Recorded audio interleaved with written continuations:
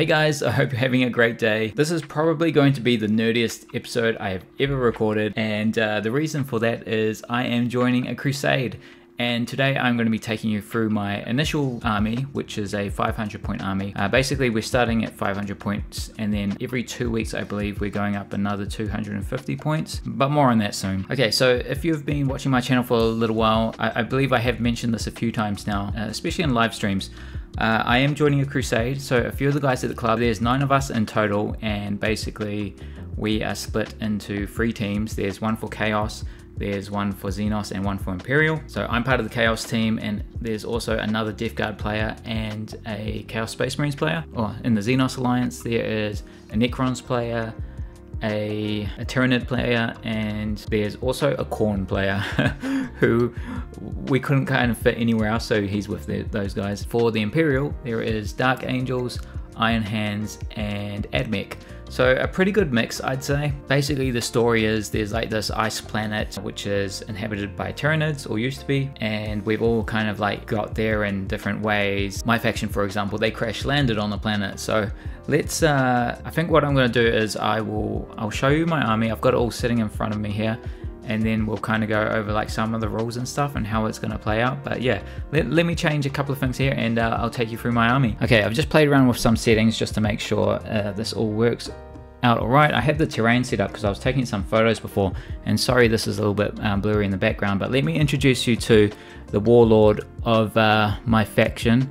And actually, so my warband is called the Tarnished Host, and this is the leader of the Tarnished Host. His name is Rokki The Vulture Rustmaw. He is a converted librarian in Terminator armor. So I actually haven't used him too much in battle yet. I've kind of been saving him for the Crusade. So his nickname is the Vulture, and I think it suits the Sorcerer in Terminator armor so well, because they kind of like drop in and, you know, try and pick off those easy targets with their once per game massive nuke they can pretty much do. But talking a little bit about the model, basically I took a librarian and I gave him a Death Shroud head. There's a couple of bits and pieces on here from the Chaos Lord set, so the spikes on the back, and this worked out so well. But like I mentioned, it's on a Tyranid planet. Sorry, I just noticed my nails are real bad at the moment. It's on a Tyranid planet, and one of the factions is also Dark Angels, so it's so cool that it's even more thematic that he's got those on his spikes there. But yeah, basically Rokki the Vulture is going to be leading my warband hopefully to victory across this campaign. We shall see how it goes, but basically the story is with the Tarnished Host is that they were in space and they ambushed a Dark Angels convoy, and while they were all fighting they got caught up in like a warp storm, and so the Tarnished Host and the Dark Angels group, I'm not sure what their name is off the top of my head, we all crash landed on the Tyranid planet. Okay, next in terms of other characters, I've got my foul Blightspawn. I actually gave these guys names, so let me just bring it up real quick. So his name is Anrok Blightspawn. One thing I should have mentioned is I've never done anything like this before. Never played Dungeons and Dragons. I do have the new Baldur's Gate, and it's kind of like the extent of is it called CRPG? I'm not too sure, but yeah, so terrible with naming things and coming up with stories and that. But there's a website for like Death Guard where it's like a name generator website, so I kind of use that for inspiration for some of these. But yeah, this is Anrok. Now I do have a unit of Plague Marines, 5 of them, and they are melee focused.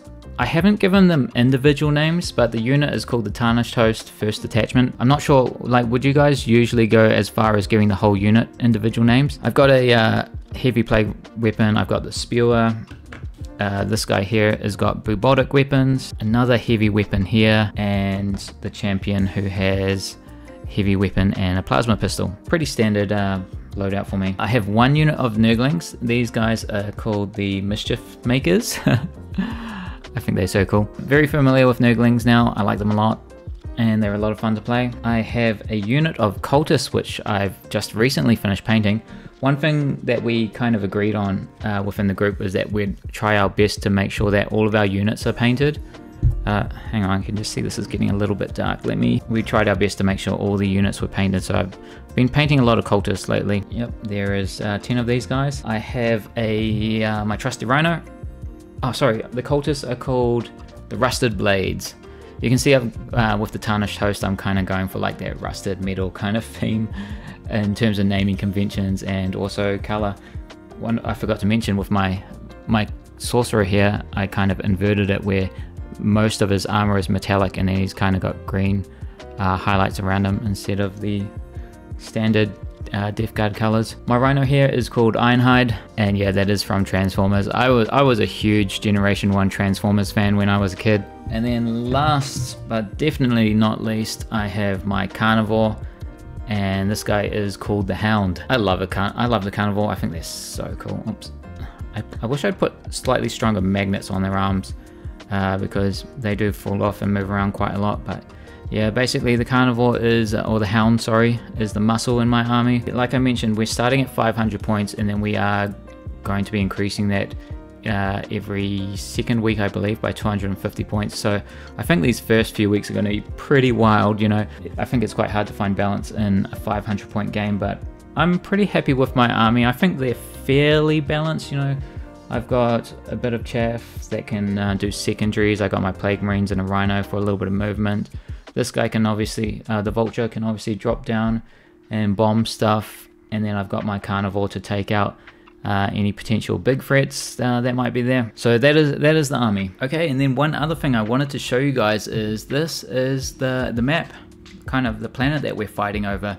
So, oh, I forgot to mention, I did create a custom logo for my Death Guard. Now, I'll put a picture of it on the screen. I used AI to create it, and with my initial list, I was thinking of running a Lord of Contagion, which is why the logo kind of looks like it's a great axe.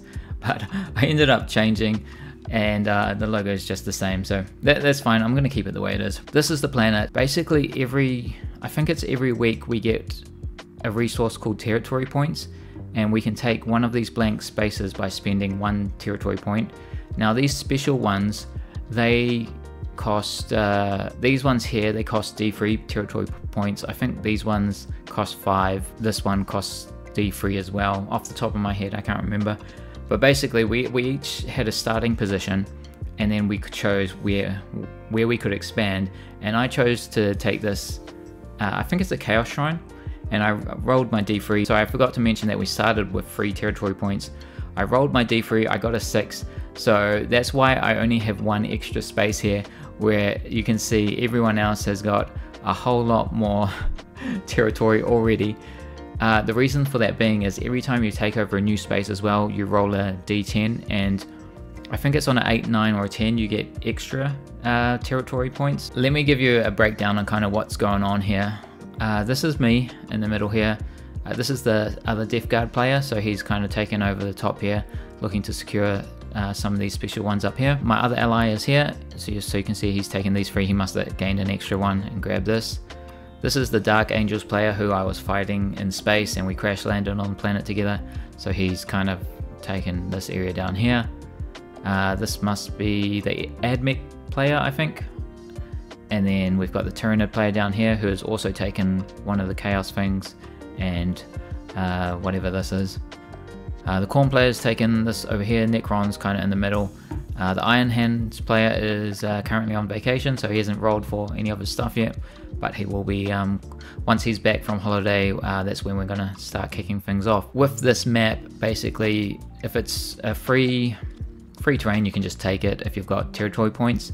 But if someone else takes it, then you have to play them for it, essentially. And every week we're going to aim to play games and get experience and stuff. And so that's kind of like one side of it that I really need to learn is once you get experience, giving units buffs and things. And I think you have to be a lot more careful with units, because if they die in battle, they potentially can get negative traits. If any of you play Crusades and you've got any advice for me, please let me know, because I'm going into this kind of like completely blind. But I do know that if I hold this Chaos thing, I think every week I get a special kind of resource which I can use to buff my army like once a week or once a fortnight or something like that. So gonna do my best to hold this for 2 weeks. Obviously this Chaos player is on my team, so I've got no threat of him taking it. This Dark Angels player could potentially challenge me for it, but I don't know, maybe it's a bit too early. I have a feeling everyone's going to try capture as much land as they can first before the battles start happening. And in the meantime, if there aren't any battles for territory, we will just be playing random battles against each other just to make sure that everyone is getting experience every week. So yeah, this crusade is kicking off this week, I believe, which is pretty exciting. I haven't played a 500 point game in ages, and I'm gonna do my best to not be super competitive with this list, but have it more narrative driven. So for example, I'm currently holding this chaos land thing, and if I hold that until we have the points update, I might add some chaos units, you know, like more Nurglings or chaos spawn or something that's fitting of the narrative, as opposed to just adding like meta picks like I don't know, like a Plague Burst Crawler and a Lord of Virulence or Death Shroud Terminators or something like that, you know. So I'm really excited to have this story driven. We are planning on working our way up to 2,000 points, so that means I guess this is going to be carrying on for at least a few months. I'll keep you guys updated on how all the battles and things go, and let you know how like units perform and stuff like that. So, you know, if any of you guys are like story writers and this is something that you do quite a lot. Sorry guys, I just had to run downstairs real quick. I had a pie in the oven. But what was I saying? I was saying, oh yes, so if any of you guys are like really into this sort of stuff and you want to add more stories to my guide, I do want to, you know, have some part of this community driven as well. So there might be polls in the future around, you know, which units I should add to my army next, and what should I call them, and all of that sort of stuff. So I'm pretty excited to start this and look forward to sharing it all with you guys. If you made it this far into the video, I just want to say thank you so much for watching. I hope you enjoy the rest of your day. I'm really hungry, so I'm going to have this lunch and then probably start editing this video so I can get it up. Look forward to seeing you guys soon. See ya.